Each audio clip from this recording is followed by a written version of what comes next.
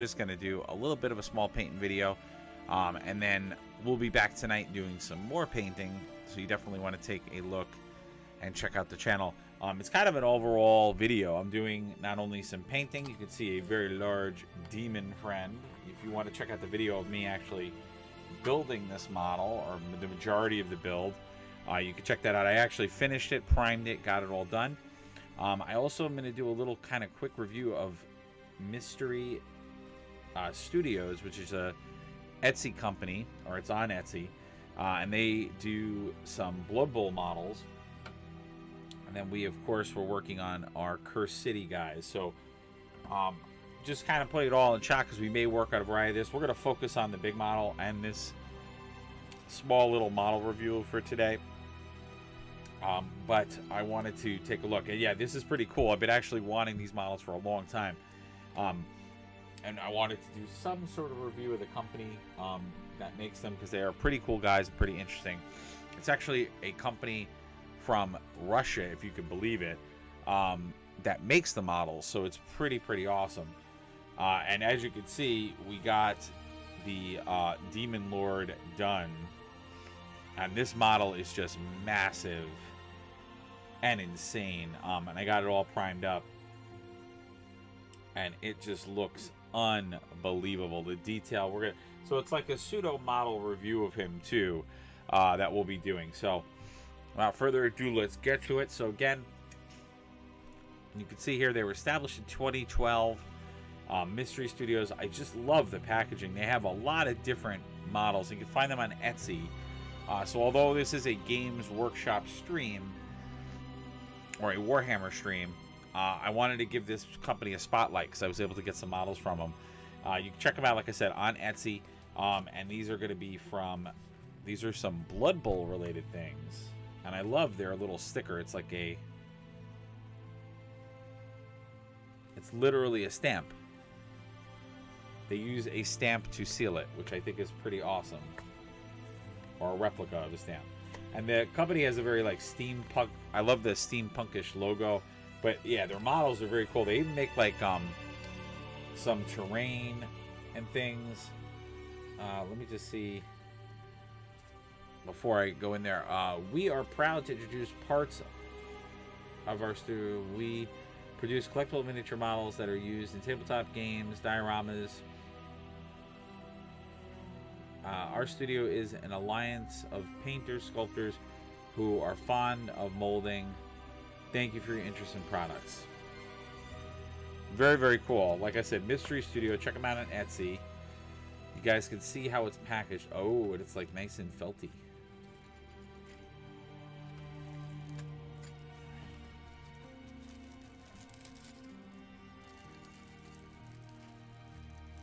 Oh, that's pretty cool. So you can see, very nicely bagged.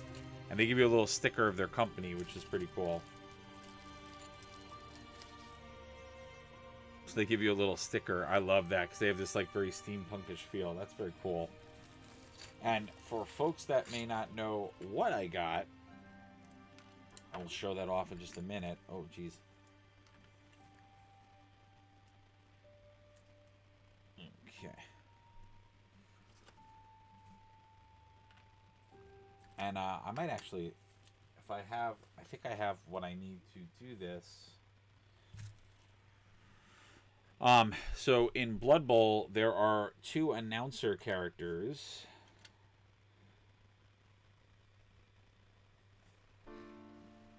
And you can see he actually gives you an alternative orc helmet, but there are 2 characters, which is Bob and a vampire.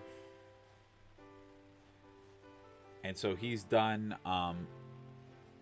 models of them. The detail on these models are really good.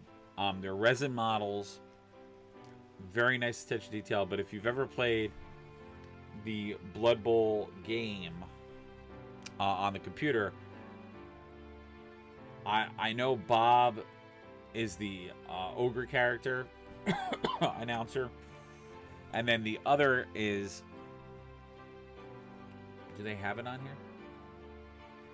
I forget what his name is, but he's a vampire. It's a vampire and an ogre. and you can just see the detail. The detail is so good. The sculpts are so good. And what's interesting is they give you like a Sherlock Holmes head. I don't understand the reason, but I guess they give you the Sherlock Holmes head because if you don't want to use it for Blood Bowl, you can like turn him into another character if you want. Same thing with this. If you're not looking for Blood Bowl, you could just turn him into an orc for some reason. I don't know why he gives you the extra stuff. I'm going to be making them for their Blood Bowl counterparts, but I just thought these were awesome. And I actually don't have what I need, so I will be throwing them back in the box. But I wanted to do a little review of them because I'm actually going to be using him as a star player, so he'll be on. I'm going to use him because he actually can be a star player on the Ogre team. Which is funny because he was a former Blood Bowl player. He was on one of the teams. And then they give you, of course, the bases for them. Which what I do like about this company is they actually give you, they're not GW official bases, but they are the actual sizes for the bases. Which is very, very cool. Alright, without further ado, let's get into this. Now, you'll notice I actually left the base separate. I didn't put the base on, and there's a reason behind it. I'm actually going to put some terrain on that base. So, I'm not going to put it, I'm not going to paint it like I normally do. I'm going to do some different things to the base. So, I know for a fact, whoa.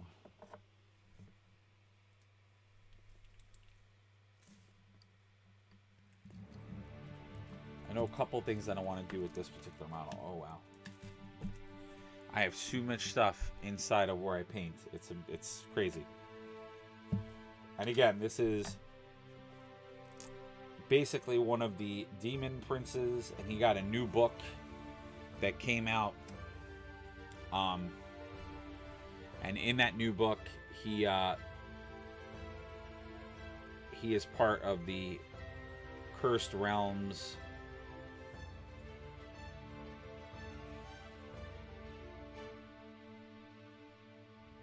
storyline.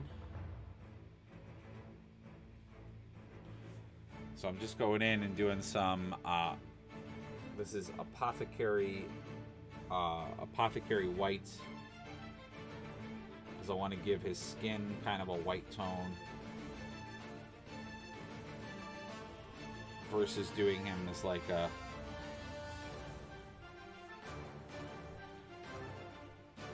pale demon. And I want to start off with that nice pale color because I want to eventually throw some other both colors and things in there, and that'll give me the ability to do like veins and other types of stuff on this model. Now, of course, he's a big model, so these are always fun to work on because you do have a lot of details. There is going to be a lot of details to play with because there always is.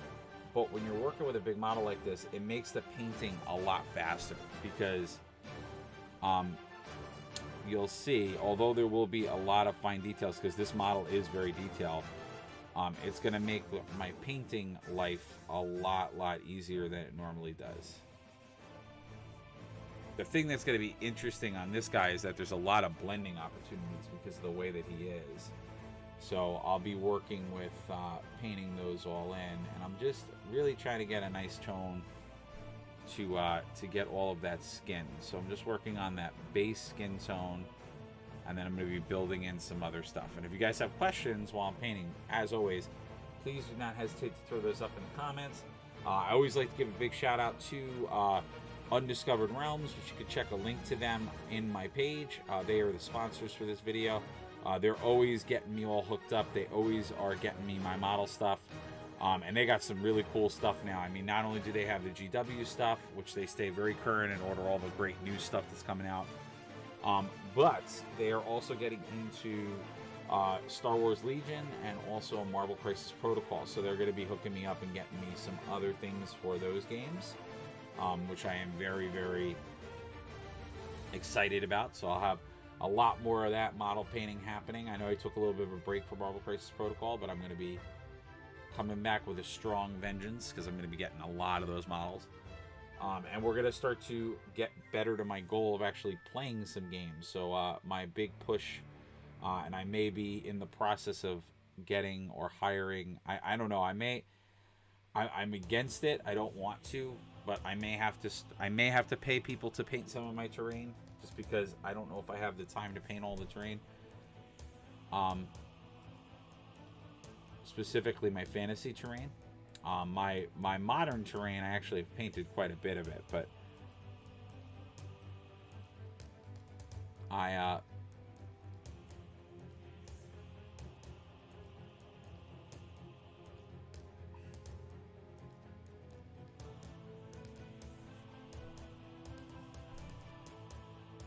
so I may have to start outsourcing some of that. I was trying to avoid doing that because I had a very strict vision. I wanted, you know, obviously everything that you guys saw on my channel to be what I painted. And there's a couple of different reasons as to why I want to do it that way. One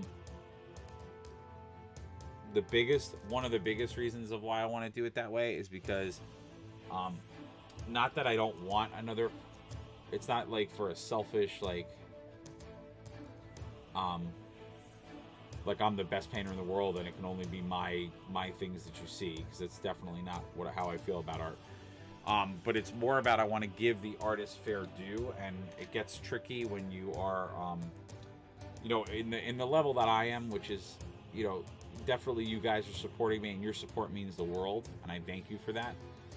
But you know, I'm a little bit of a lower fish on the totem pole, so like, as much as you all are supporting me, I don't have the larger audiences, so like to share the spotlight with other artists, it could be a little tricky, you know, because I don't want to have a situation where, you know, I go into an agreement like that, and then all of a sudden, you know, that artist wants more going on, or they want more piece of the pie, or like I have to start like fighting with artists. I don't want to do that.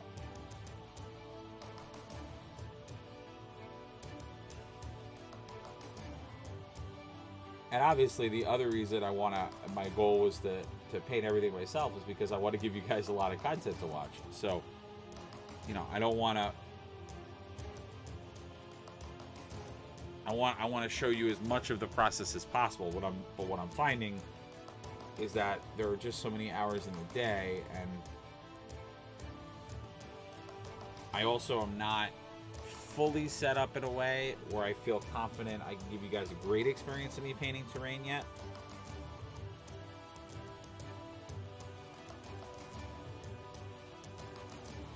I don't have the certain types of cameras yet that I want, and so. But like I said, and I thank you guys for understanding that, because it's always good when you guys do understand. But I will have a lot of cool things. I have, yeah, I'm gonna have, even doing like a little bit of special on Hero Forge. I'm gonna be getting a few of those models so I can start to go and review and take a look at how they do their stuff over there, because I'm gonna be getting like a good chunk of them, a good chunk of models that I can.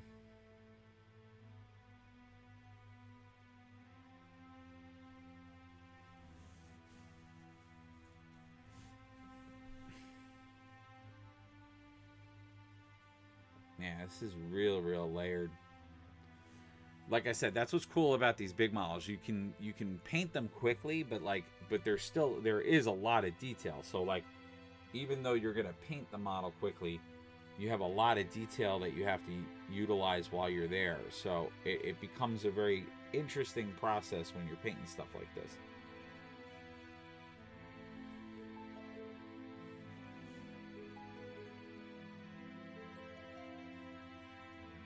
And you can see just how like really cool. I really like this apothecary white. It's gonna give him that, like, you know, like, it's gonna give him that death skin, so he's gonna look like a pale demon. I could have went with red. I could have went with a couple of other things, but I like the paleness, and then I'm going to do something more elaborate for inside the wings. I know what I want to do there, and how I want to go over that. So I'll do those as well, but it's going to be a nice contrast of stuff. Because on the box, they go for a much more darker tone for him.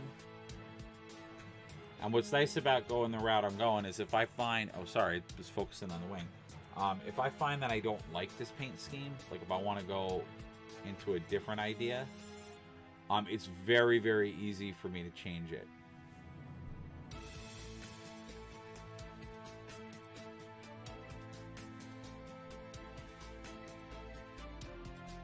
Because I'm starting with such a light base color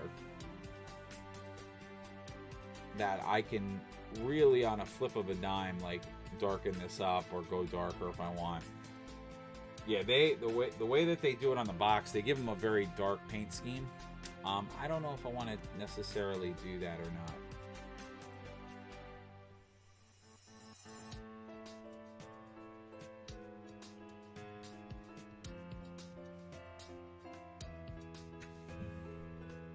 Because you'll see, once I start getting some of the other layers of color in there, it'll make more sense the way that I've decided to paint him. I'm just going to do the hand really quick. Get that. Oh, he's got a ring on there. That's okay. I just realized I painted over it.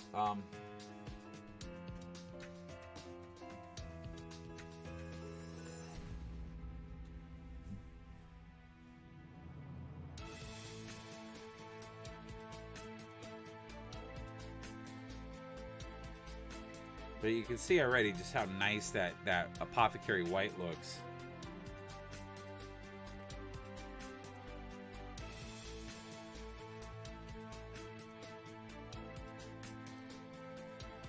Like you'll see how nice it's gonna look, and it's gonna like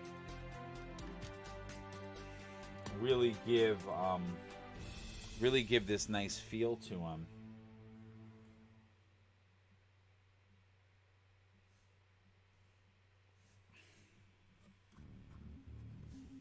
And then what it's also going to do, the reason why I like going with a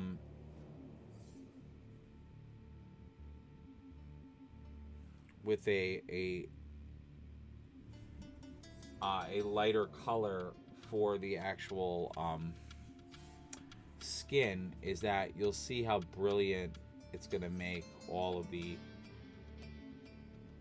other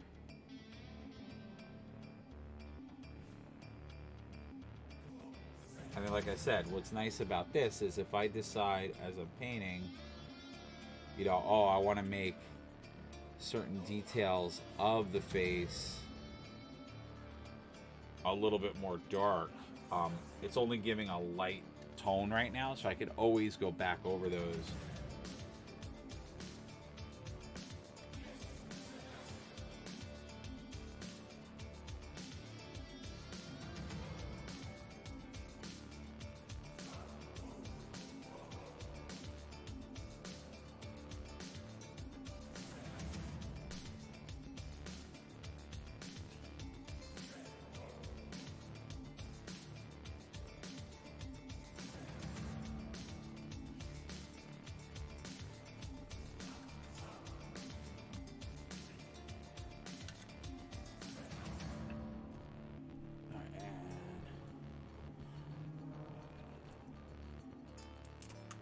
Yeah, he's going to start to make a lot more sense as I get a little bit more of the color going on him.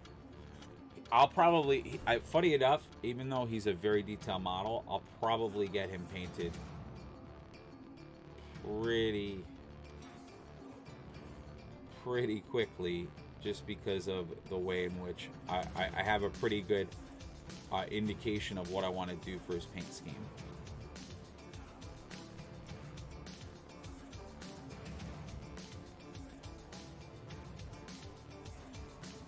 So you're gonna see him. Oh, I gotta cut that off. All right, I'll just paint all of it, then I'll cut it. I'll trim it.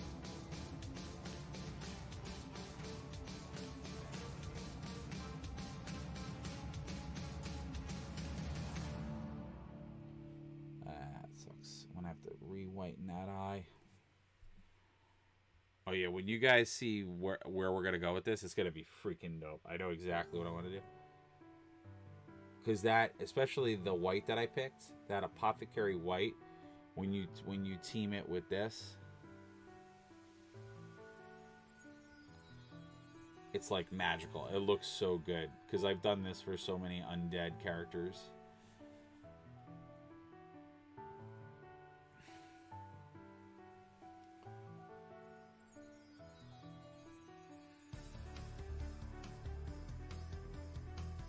Yeah, wait until you see how this is going to all play out. It's going to look so good when it's done.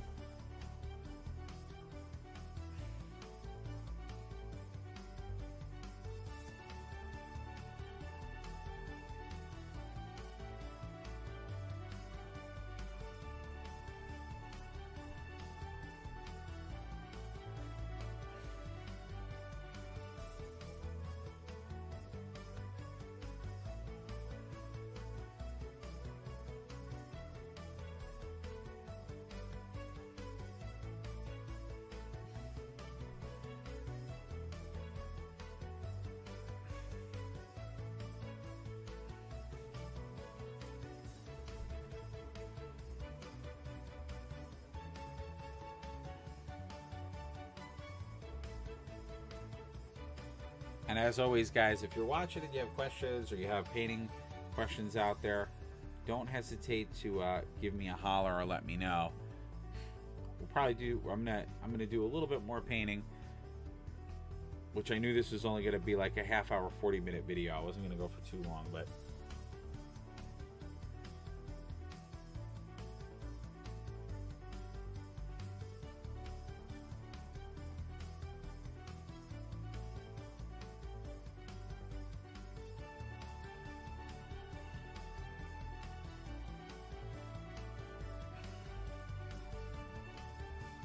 You guys can already see just how cool this is.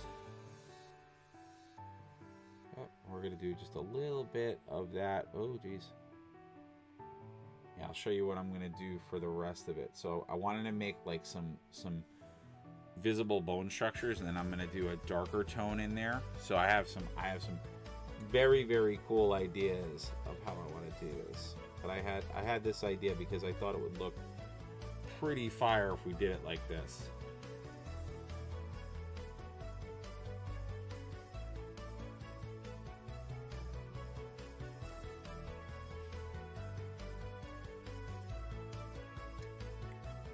A couple little.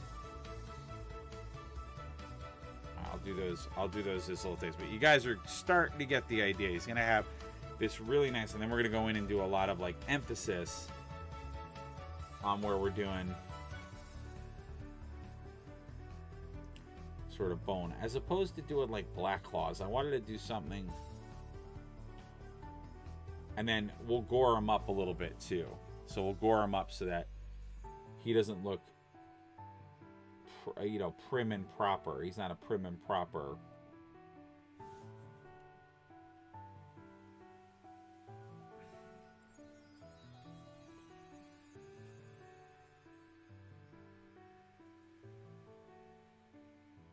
But I didn't want to do them like they have them again. Like I said, the box has them as like black, and I don't know. I don't always like doing models that way. I mean, like it's okay. You could do black, but I don't know. Black is kind of boring. I want to do something. I wanted to try to go on the more striking edge of the spectrum for the color.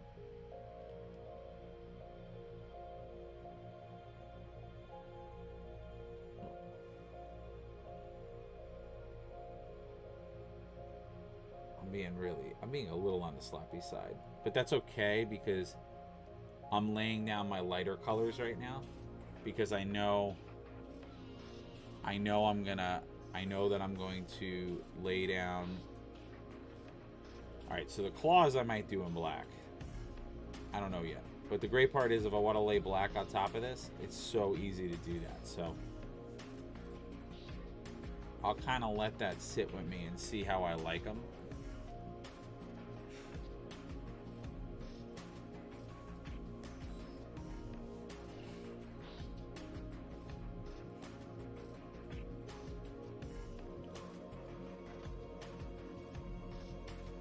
and then, like I said, I like doing the lighter tone, because then when we do effects like the sword and we do other effects on him, like if you do gore effects, so if I make it so there's blood on him, which I am going to, you're gonna see all of that stuff more.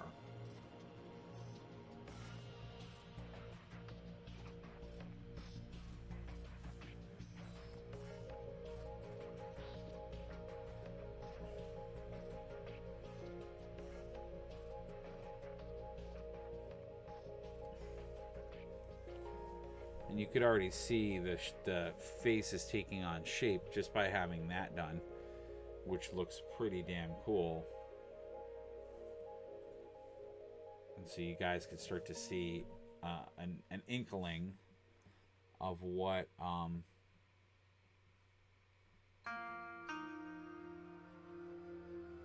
sorry, I was just tidying up his toenails off camera.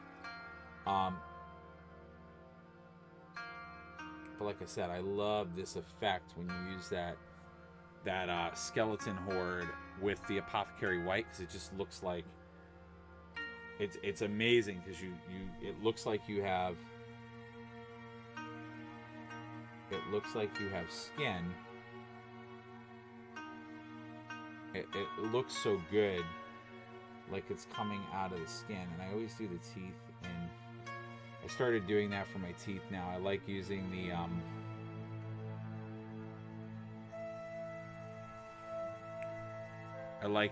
the skeleton horde, and you guys can see a close-up of that. I like using the skeleton horde for the teeth, because it gives a nice darker sheen to it.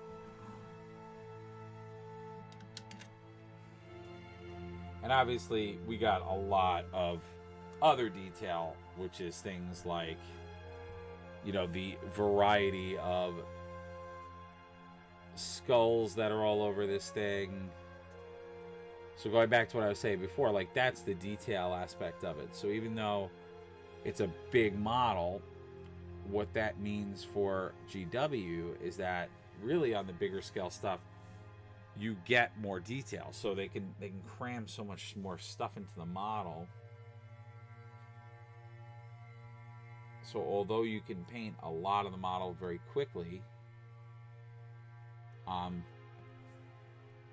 and the contrast paint really lends itself to allowing me to do that, there are so many little details that's what ends up taking you the longest with a model like this. Is that now you got to paint in all those little details, you got to find all those little nuances. So it does become a little bit more of a daunting task. So if you're somebody who is new to the hobby, you know, sometimes these big models, you know, definitely can come off a little intimidating. But what I always tell people to do is that if you are, you know, whatever you're starting with, whether it's, you know, something as simple as Blood Bowl, or with like less units, or if you're playing Age Sigmar or 40k or whatever it is, you know, the thing that I always tell people to go for is go get a box of your regular units, practice painting those before you do your your named characters or your special characters.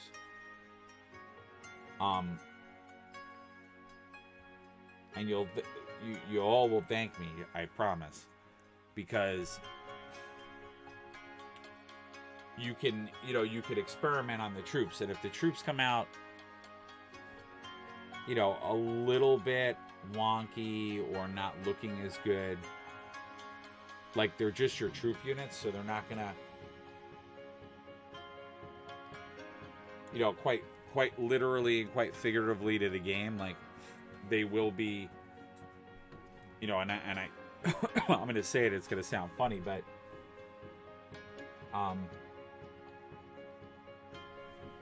you know, they're gonna be throwaway units. So visually on the table, like, you know, that's why you want to spend the most time painting units like this, because, like, he's not going to go out. I mean, obviously, if you tactically put him in the worst possible place on the table, he could die very quickly. But if you don't do that, chances are he will stay on the table for a while. So, you know, the idea that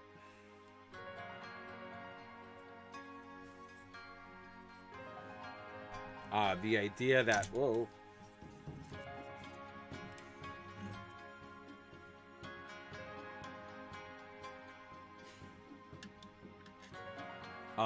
you spend a little bit more time on, you know, a special character like this, because he's going to be like, you know, I always say the centerpiece of your army.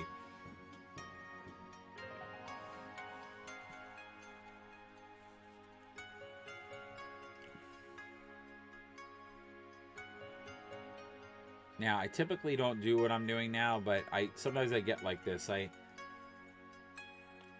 you know, I say it a lot. I'm like a mad painter sometimes, because not that I get bored, but like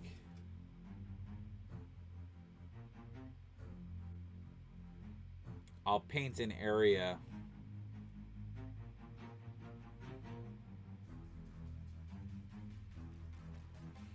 I'll paint an area and I'll want to like get further with something. So I'll have a tendency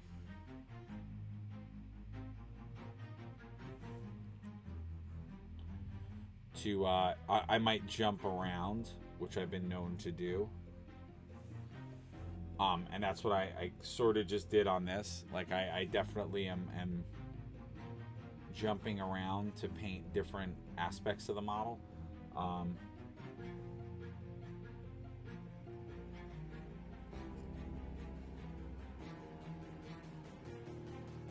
So what I'm sort of doing now, this is where it's going to get a little tricky, because when I do these other ridges, I'm going to want to use different colors, because you're going to see how I'm going to make this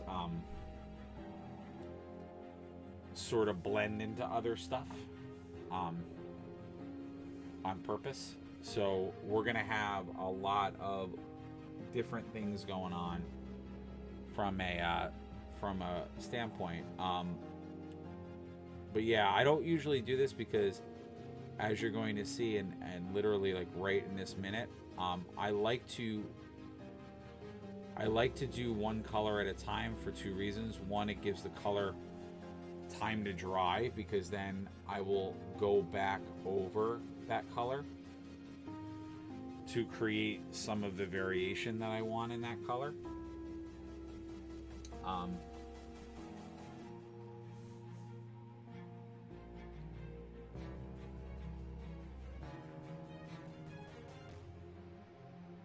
just actually correcting.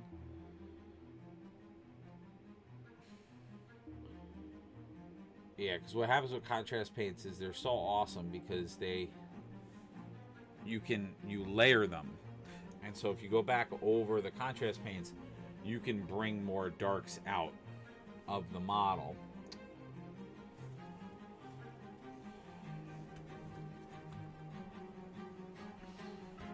So you can bring these like really, really awesome dark elements out of there.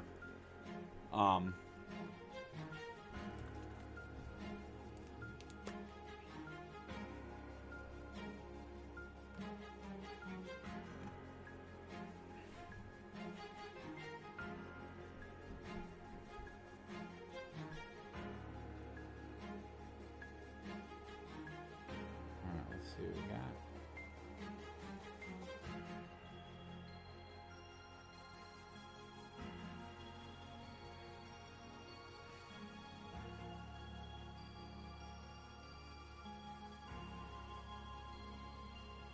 I love doing purple. I got purple on it.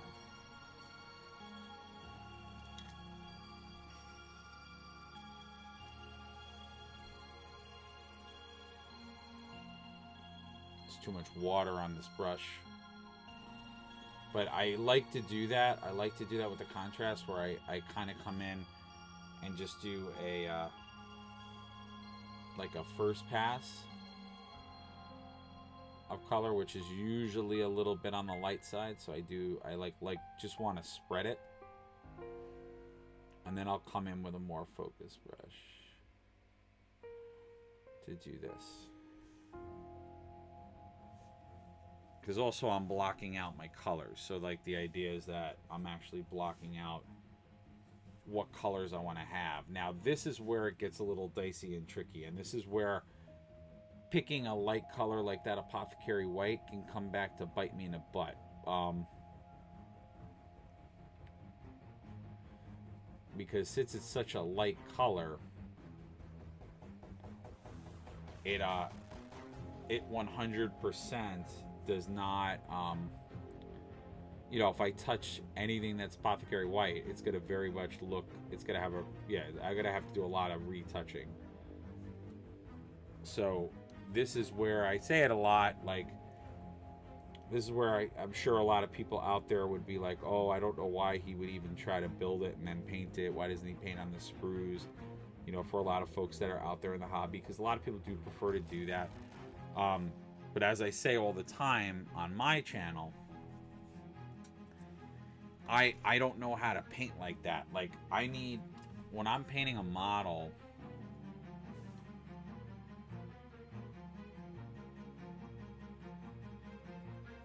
I have to see the model. I have to see what I'm painting. So I can't figure out color that way, because when I see the actual model in 3 dimensions and I see how the light's hitting it, then I make like color choices based on that. So, you know, I might say to myself then, oh,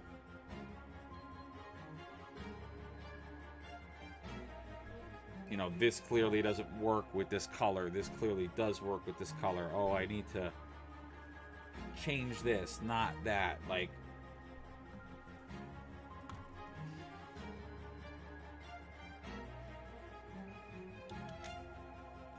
so, you know, I wanna have that ability. I think I'm gonna do red eyes. I think I'm gonna do red eyes for him. Now watch this. This would be the coolest phenomenon on the planet. The minute I put those eyes in, you guys are gonna be like, whoa! And I literally haven't painted like any of this model, but the minute I put the eyes in,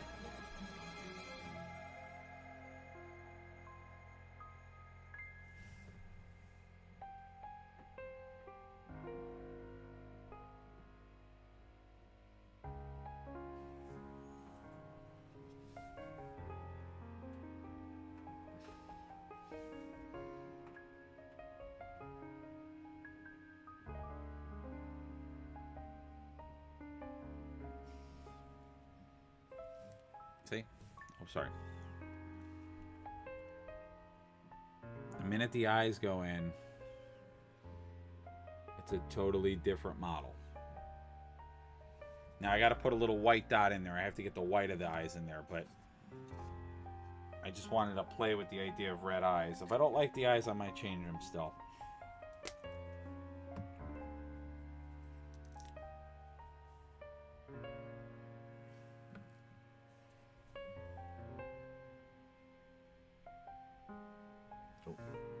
I have a contaminated brush.